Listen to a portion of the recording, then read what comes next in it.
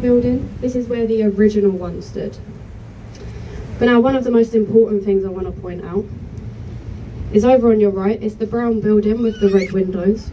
This is the Anchor Tavern. There's been a pub on that site for over 400 years, and many famous people have drank in that pub. William Shakespeare himself, he used to use the attic as a dressing room for when he performed at the Globe Theatre. Charles Dickens wrote many of his famous novels inside there, such as Great Expectations. And it's also where myself and the crew will be this evening conducting the research that we do for this commentary. If you would like to join us, we'll be there from about 8 o'clock. Just gone through Cannon Street Railway Bridge. First railway bridge here on the River Thames, so it doesn't look like much, but it is very special to us, and it stops the trains from falling on our heads. Do you have any Pirates of the Caribbean fans on board? Yeah, you might want to get your cameras out for this. Just over on the right, you've got a pirate ship that has nothing to do with those films, but it is a fully working replica of Sir Francis Drake's Golden Hind. Now the original, it was one of the first British ships to circumnavigate the globe, and it took Drake and his crew 3 years to do so, from 1577 to 1580, which is very impressive for the time that it was. And it was originally called the Pelican. It was renamed mid-voyage. And you can go on board, you can explore for as little as £6, so I would recommend that. Now this is the famous London Bridge. I know it doesn't look like it, and if you don't believe me, it does say it on the bridge itself as we go through. It often gets confused with Tower Bridge. Tower Bridge has 2 towers, so that's nice and distinguishing. This is actually the 5th London Bridge to stand here. As I'm sure you've all heard, the nursery rhymes, they've fallen down and they've burnt down, but the one before this started to sink into the mud. So they took it down brick by brick, and they sold it to an American man, who then reconstructed it over Lake Havasu in Arizona, where it still stands today. Now just over on your right, you've got London Bridge Hospital, one of London's most private and most expensive hospitals. They're only known for 2 things: broken bones and heart attacks, because you go in there with a broken bone, they give you the bill, and then you have the heart attack. But just behind that, you've got the Shard, or the Shard of Glass. It's Western Europe's tallest building, stands at 310 metres tall. I know it looks unfinished, but that is actually how it was designed. It's made up of 72 stories, luxury apartments, offices, restaurants. It's also home to the 5-star Shangri-La Hotel. And right up on the 72nd floor, there is a viewing platform. But again, I'm going to give you another tip.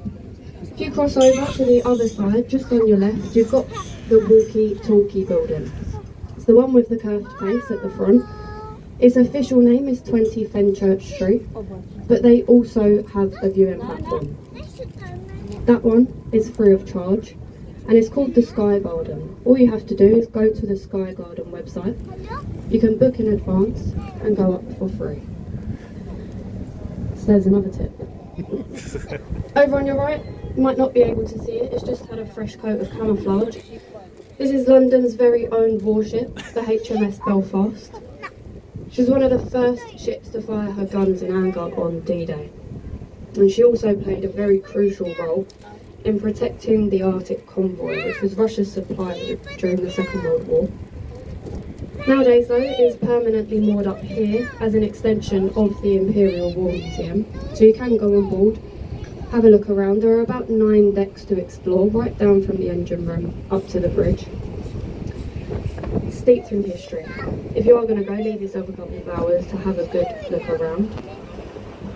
And just a fun fact, there are 12 guns on board, 6 forward and 6 aft, capable of firing a 100-pound shell, which is the equivalent of a small child, about 14 miles. So imagine that for the scoring. Now just ahead of us, I'm sure you can all see it, is Tower Bridge. But there is no need to rush to the front to get your photos. The captain, he is in a very good mood today. He's already told me that what he's going to do for you is he's going to turn the boat sideways and get you a nice unobstructed view of the bridge. The best view of the bridge that you'll get here in London today.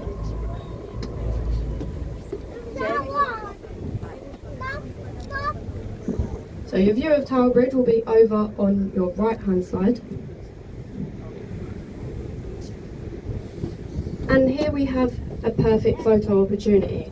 If you can get that red double-decker bus right in the centre of Tower Bridge, that is what we like to call the money shot.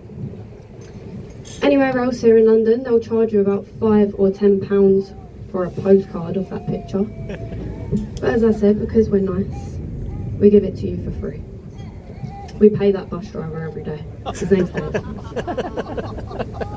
Now, Tower Bridge is a part bascule, part suspension bridge. So the centre bascules, they do open up.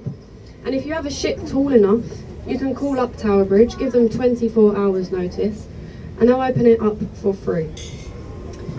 The walkways at the top, they were closed due to lack of use, but they have been made into an attraction. So if you look up, you can see some glass floors, and if you're brave enough, you can walk across and get a bird's eye view of the bridge. It was designed in the Gothic style to match its neighbour, the Tower of London, which will shortly be on our right hand side. And there's another money shot. That's Simon.